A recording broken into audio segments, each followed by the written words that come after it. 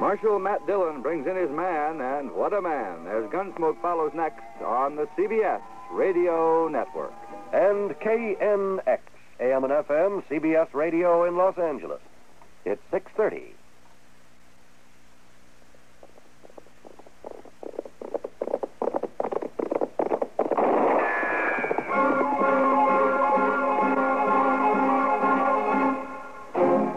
Around Dodge City and in the territory on West, there's just one way to handle the killers and the spoilers, and that's with a U.S. Marshal and the smell of gun smoke.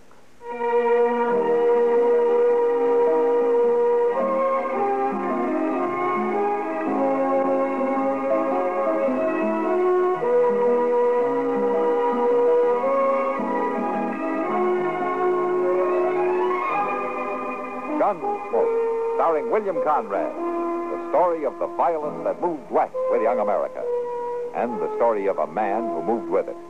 I'm that man, Matt Dillon, United States Marshal. The first man they look for and the last they want to meet. It's a chancy job, and it makes a man watchful and a little lonely.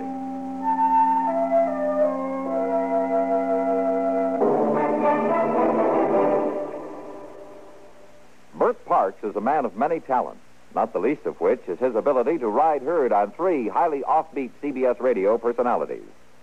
When Hermione Gingold, Kenny Delmar, and Parker Fenley focus on a subject, there's no telling what direction the funny business will take.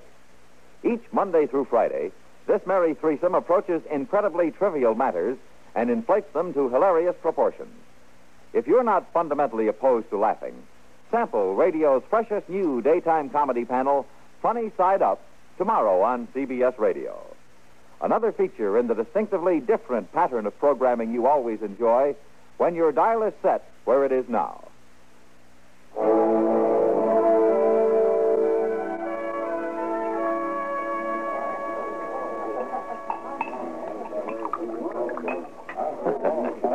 You know, if you're not careful, Doc, you're going to finish that beer. Well, why shouldn't I finish it? There's no need to get your back up. I just meant you usually don't have time to finish it. More than likely, you get called away before you get your beer half drunk, that's all. Well, yes, well, I guess you're right. I suppose I've mentioned to you before that some of us have to work at our job. Yes, Doc, you mentioned it. Hello, Matt. Well, Kitty. Afternoon, Kitty. Don't get up. I'll sit down with you. All right.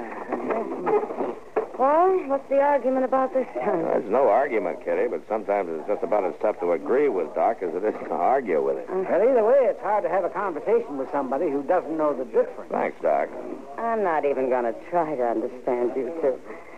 Can I get you another beer? No, thanks, Kitty. I have to get back. I guess I'll have one, Kitty. Yes, I might have known.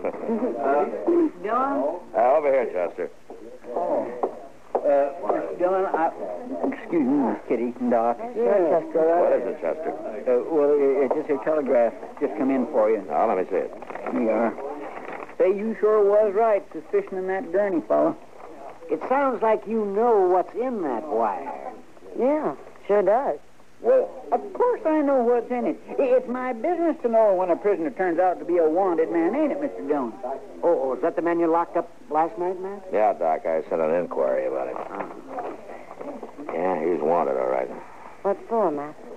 Murder? 2 of them. Wichita.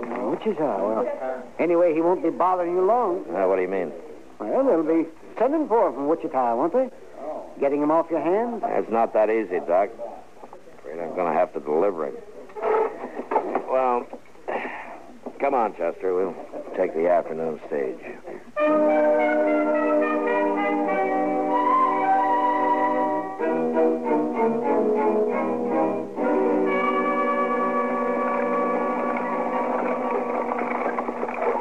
Looks to me as though that team could just about get there by itself, Jim, without you to drive it. I expect them horses could do it all right, Marshal. They made the run often enough. Well, the ruts in the road ought to be enough to guide them, even if nothing else does. Yep. It don't get no smoother, does it? No, don't say that. Long time since you rode with me, Marshal. Well, I'd just as soon not be making the trip this time, either. That Gurney fella giving you trouble? No more than usual. Chester gives me more trouble than he does. Yep. How's that? Well, he doesn't cotton to being shackled to a prisoner when there's a pretty schoolmarm riding across the coach from him. The kid says I blame him. Well, I told him he'd have to go slow anyway with a preacher riding right along there, too. I guess you're right about that. Yeah. Get up, boy. Come on. Well, I'll tell you true, Marshal. I'm kind of glad to have you riding shotgun this trip. Huh? Are you worried about the gold? Well, there's a lot of money under this seat. I ain't riding easy until I get rid of it. Yeah. We're stopping here at Hat Creek Station, aren't we? That's right, Marshal. Gonna change horses. Good. I'll be glad to stretch my legs. I guess I'll cut Chester loose for a while. You better warn the school, Marshal. Yeah. Whoa there, boy. Whoa.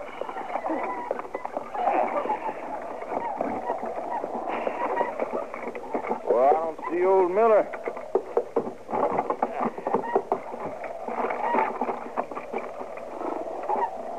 Help him get out, will you, Marshal? I'm going to have to unhitch the team myself. Sure, Jim. You going to be stopped here for a spell, Mr. Dillon? Yeah, Chester, come on out. Well, come on out. Well, I can't exactly make it alone. Well, why don't you bring Gurney with you, then? Well, sir, I'll be... Oh, excuse me.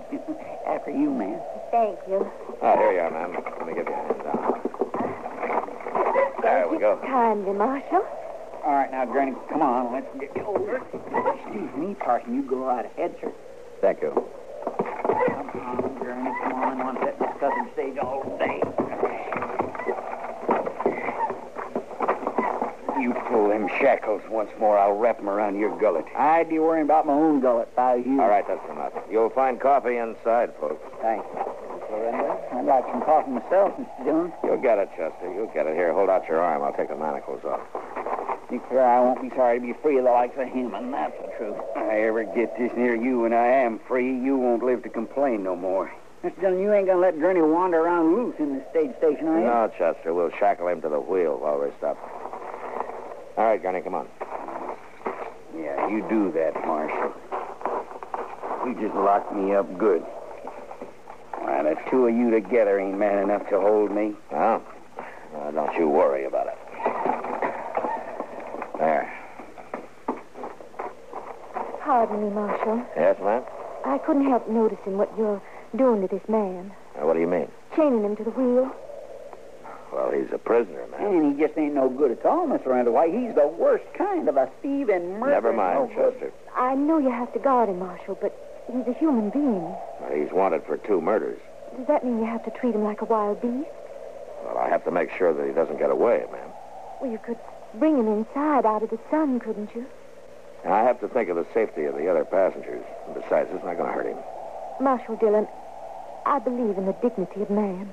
Well, so do I, ma'am. The trouble is, Gurney here doesn't.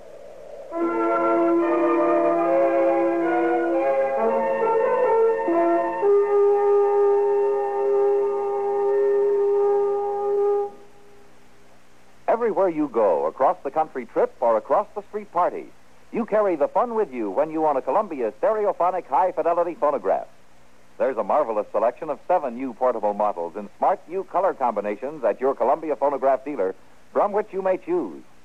Each one is a masterpiece of design and beauty. More quality, more features, and more styling have been built into these sturdy portables than ever before. How much fun you'll have enjoying all the wonderful new sound of stereo records. Regular records take on new beauty, too, when played on handsome Columbia portables. You'll be amazed at the big console sound that is reproduced by Columbia portable stereophonic high-fidelity phonographs. You'll thrill to the excitement of Stereo One by Columbia, #1 in the wonderful world of sound. And Columbia portables are economical, too. Prices start as low as $24.95. See them and hear them at your Columbia phonograph dealer.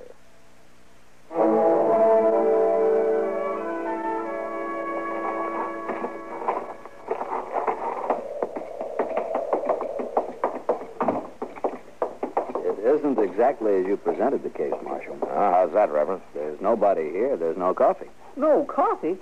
Boy, I never heard of such a thing. I'll see if I can. Well, there's usually somebody around. Now, he may be out with the horses. You ought to take some water to that man out there. Don't worry, ma'am. We won't let him go dry. There don't seem to be nobody around at all. I don't know where that old man's gone off to. Well, he was here the last time he came through, wasn't he, Jim? Sure he was. He was always out front waiting. Old man Miller never saw nobody between stages, and he made up for it all at once. Like to talk your arm off. He wouldn't be likely to miss a stop on purpose, huh, would he? Not him, Wyatt. Well, I declare it's the truth, Mr. Dillon. There ain't no coffee. Just a little bit in the pot that must have been left over from breakfast, and that is stone cold. Did you look outside for the old man who runs the place, Chester? Well, no, sir, I didn't. He might could be out back a ways, though. I didn't go out there. I was mostly interested in the coffee. Well, I looked out there some, didn't see nothing. Yeah, looks like we're stuck for it. All right, come on, Jim. I'll help you round up some fresh horses in the corral. That's about the worst of it, Marshal. Huh? Well, how's that? When I took our team around back to exchange them, there weren't no other horses. Well, I think we better take a real look around then. Chester, Yes, sir? you keep an eye on Gurney here. Jim, you come with me, huh? All right, Marshal. Hey, Mr. Dillon, look, the stage horses. Somebody's running them out of the corral. The gold. Oh, wait a minute, Jim. Where do we get... Jim, come back! Chester, cover me. I'm going after him. Yes, sir. Stay low, Jim!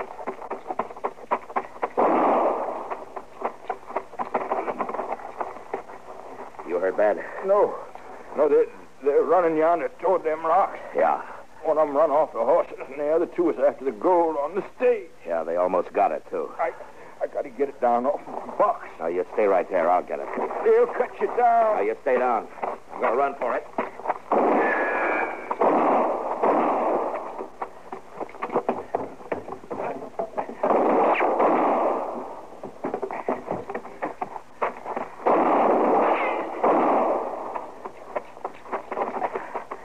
That's all right, Jim. I got it. Chester! Yes, sir, Mr. Dillon.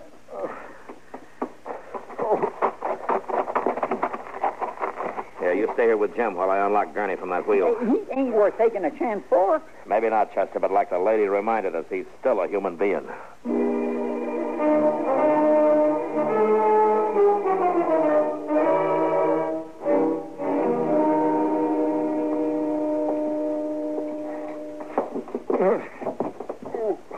There you go, Jim.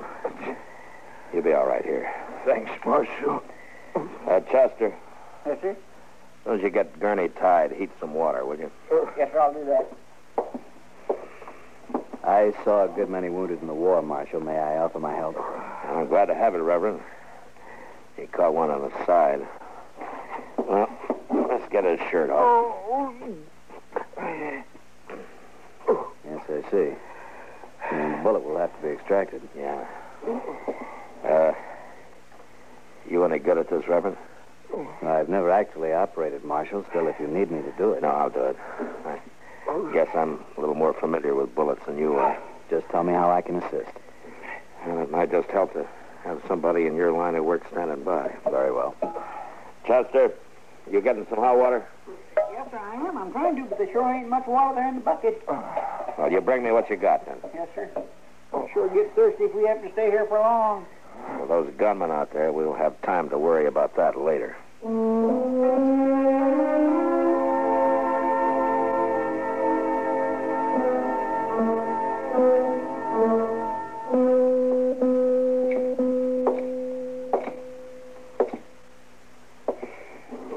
Miss Lorinda?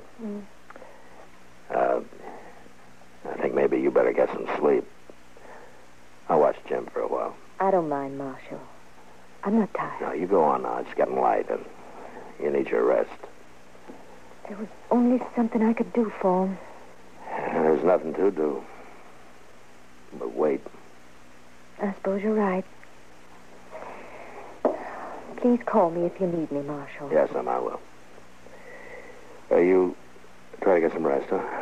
I think I'd best get us some breakfast first. If you're thinking about breakfast, Miss Lorraine, you got no drink coming.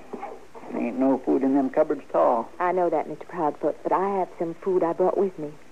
You brought some with you? I always pack a lunch. I'll get it. Uh-huh.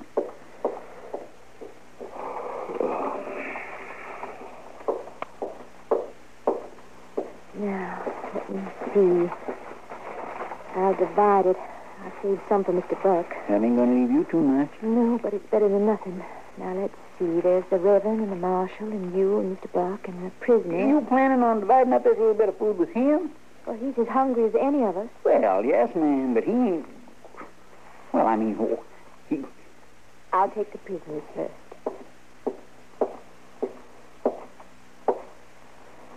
I brought you some food. Well, now, ma'am, it's mighty nice of you. It's mighty nice. But, I ain't able to eat it with my hands tied behind me. Marshal? Yes, ma'am? I think this man's hands should be untied so that he can eat. I'm not sure, Miss Loretta. Please, Marshal. All right. Chester, untie his hands, will you? Well, I sure do hate to do this, Mr. Dillon. I was afraid like you are. I'd hate to do it, too. Don't you worry none about me being afraid of the likes of you. There. Won't hurt my feelings none if you choke on that food. The little lady don't feel that way, do you now? You're entitled to some nourishment. Sure is nice to have you on my side, ma'am. I'm only on the side of what's right. Well, I don't blame you for choosing me over these two. Why, she ain't doing no such a thing. You just keep your mouth shut. Never mind, Chester. Well, you ain't choosing him, are you, Miss Lorenda? I'm choosing the ideas I try to teach in my school, Mr. Proudfoot. No man can be considered guilty until he's had a fair trial. How about that, lawman? Did you ever think of that? Yes, I have, Gurney. I'm just saying I think all law is important, Marshal. Yes, ma'am. And so do I.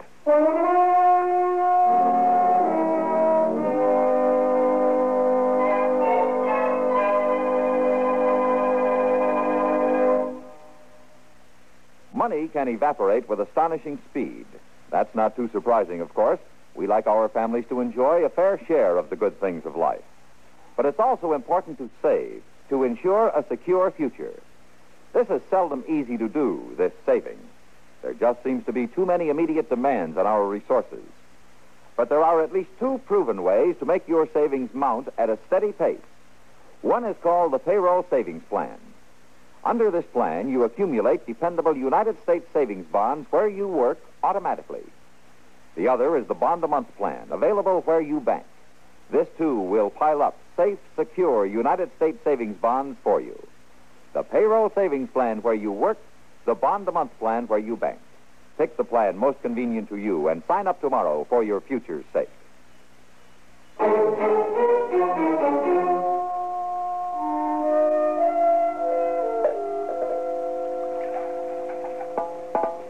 That's the last drop of the water, Marshal. Yeah. I parceled it out slowly to the driver during the day, but he's burning up with fever. I don't know how long he'll last now that it's gone. Well, I'll go out and get some more. No, Mr. Dillon, them fellas will pick you off going to the well sure as anything. We gotta have water, Chester. Hand me the bucket.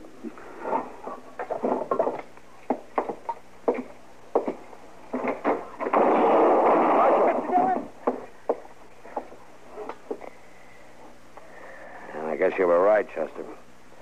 Nobody's going to make it to that well. At least not in the daylight. Are you all right? Yeah, I'm all right. I'll get the water, Marshal. Now, they'll blow you to kingdom come, Reverend. I'm a man of the cloth. They won't shoot at me. Why, them fellas would shoot their own mothers to get at that gold. I wouldn't count on being safe, Reverend. We better wait for dark. Jim Buck may not have that much time. Hand me that other bucket there. Seems to be a hole in the one you carried, Marshal. It's not worth the chance, Reverend. A man's life is worth any chance. Please, stand away from the door. Okay. Thank you.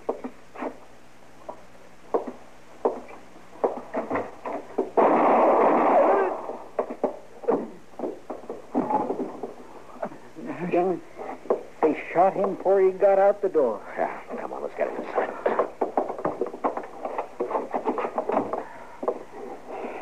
Now, there's two wounded in bad need of water. No, Chester, he won't be needing any. He's dead. Ain't no sense to killing a man like him. Ain't no sense at all. They're not interested in the kind of men they killed, Chester. Well, what do they mean to do, Mr. Dillon?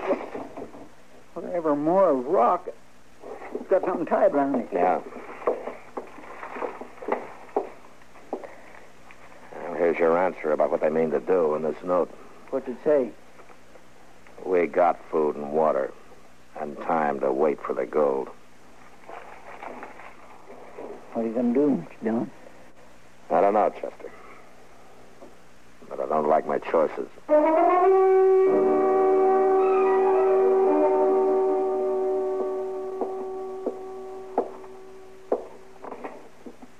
Here's your share, the last bit of the food, Marshal. Oh. Thank you, ma'am. Sorry there's nothing to wash it down with. How's Jim doing? Not well. I'm very fearful for him if we don't get help soon. Yes, ma'am. You and Chester, you've been at the windows for hours. Do you see any way out for us? No, not right now. In the daylight. But tonight? Well, we had one more man to draw their fire. Maybe I could do it. No, things aren't that bad yet. Don't you worry, ma'am. We'll get out of this some way. Go ahead, Marshal. Let her help you. That's about what I'd figure from you. That's enough, Gurney. I'll take around the rest of the food.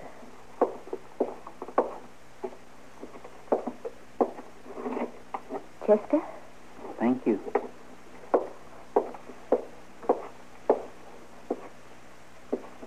Here's your share. Thanks. I'll untie your hands. You ain't afraid of me. Well, no. I'm not afraid of you. Well, most folks are. Does it please you that they're afraid? No, ma'am, I guess it doesn't. Take the food. Thanks. You really meant it when you said you'd walk out there to help the marshal. You really meant that. Certainly I meant it. What makes you figure it'd be worth it? Why, because there's a need, Mr. Gurney. There's a badly wounded man. We have to get him out some way. That ain't much of a reason to risk your life. I think it is, Mr. Gurney. Why? I think it's important to be needed. Don't you? I don't know I ever gave it much thought.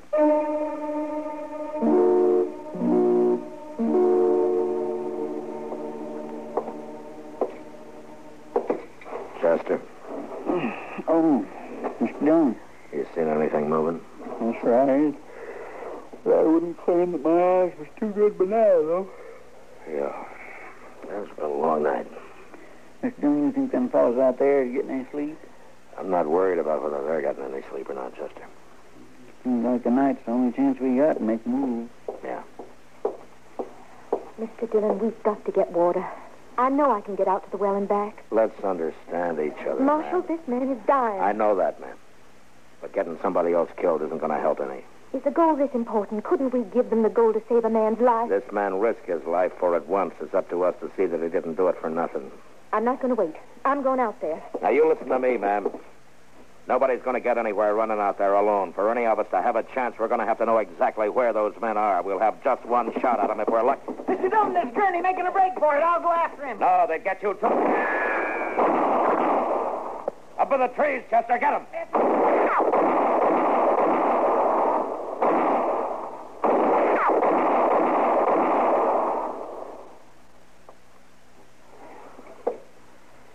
You think the shooting's over? I gotta think so, Chester. Now, you keep an eye on those trees. I'm going out to where Gurney fell. Yes.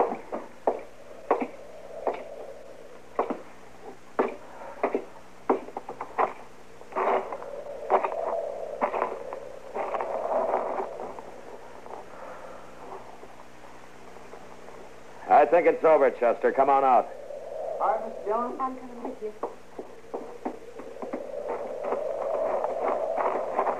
You didn't need to come, ma'am. It's not a pretty sight. Is he dead? Yes, ma'am. I guess the others are dead, too. What an awful way to end a life. Well, he didn't have much chance of ending it any better. He sure was a fool making a break for it like that. Why, it was certain death. Yeah. I'm not too sure that's what he was doing. What? Maybe he wasn't making a break for it. Of course he was. My goodness, why else would he run out that way? To save our lives. Maybe he knew he could by drawing their fire. He was going back to be tried for murder, you know. I know. But you said yourself that a man can't be judged guilty until a court of law finds him so. It's possible that he would have gone free, Marshal. Yes, ma'am, that's possible. So I'd like to think that this was an unselfish act. That he wanted to do one thing with dignity, even if it meant his death. It wouldn't hurt to think that, would it, Marshal? No, ma'am. It wouldn't hurt a bit.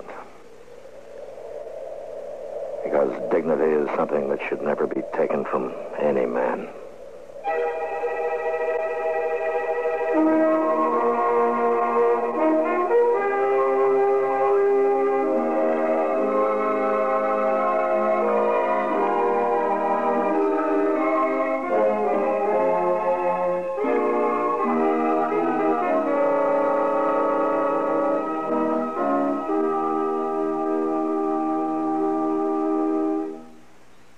Car owners, I have news of a product so new, it's amazing it's here today at all. It's new K-Site Smooth Seal. You say it's new? You say it's new? So it's new. What does it do? Well, it's a fluid you add to your automatic transmission. Automatic transmission. It stops the leaks in your transmission and makes it smooth and quiet. Makes it smooth? Makes it quiet? How can I tell if I should try it? That's easy. Your stop, see, and you start to go, and you give it the gas pretty good. If you hear a sort of whirring or a grinding noise, if you feel a jerk or jolt or jar, then your transmission just isn't up to par. Grinding noises, jars and jerks. That's how my transmission works. Boys, if that's the case, then you've got a case for new K-Site Smooth Seal. New K-Site Smooth Seal? How will that help? Well, it's made to soften those shrunken seals and smooth out the shifting when there's power on the wheels. If you heard a whirring or felt a jar when you pull away in your modern car, you are a man who needs a can. Just $1.95, and it works while you drive. Anyone here for K-Site Smooth Seal? Hit me. I'm in. If it doesn't do the job, You get double your money back.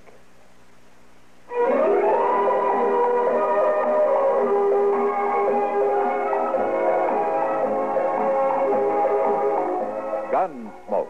Produced and directed in Hollywood by Norman McDonald, stars William Conrad as Matt Dillon, U.S. Marshal. The story was specially written for Gunsmoke by Marion Clark, with editorial supervision by John Meston. Featured in the cast were Gene Bates, Vic Perrin, Harry Bartell, and Barney Phillips. Harley Bear is Chester, Howard McNear is Doc, and Georgia Ellis is Kitty.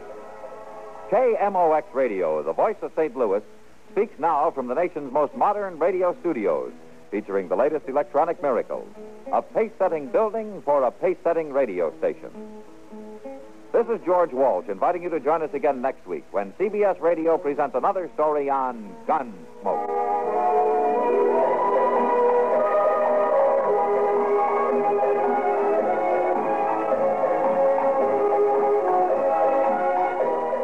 Latest news follows, then Mitch Miller with tonight's guest stars on the CBS Radio Network.